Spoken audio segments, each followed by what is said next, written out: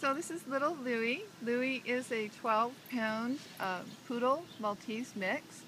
He is already house trained and leash trained, and he's, as you can see, he's fantastic with other dogs. He absolutely lights up when he's around other dogs. This is Laura, his foster mom. Laura, what else can you tell us about little Louie? Louie is just lovely. He's 8 months old, so he's still a puppy, and he's definitely got that puppy, playful spirit. He loves to play with other dogs and, wrestle and chase and play with toys. He's, as you could see, he's learning how to walk on leash, and he's doing really well with it. When I first got him, he was more interested in playing with the leash than walking with it.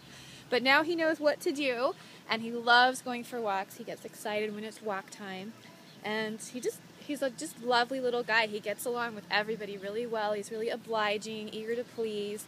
At mealtime, he comes and he sits in his bed so that he knows it's time for dinner.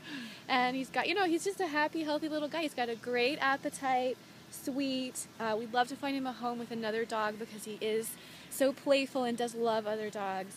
And he's about 12 pounds, so perfect little lap dog size. He's got a great medium energy level. Playful, happy, fun, but still able to, sit down, cuddle, do this, be carried around, that kind of stuff. So he is amazing. Wonderful. Yes, he is. He's going to make somebody really, really happy. Yeah. Gentle, sweet boy, and available for adoption with United Hope for Animals.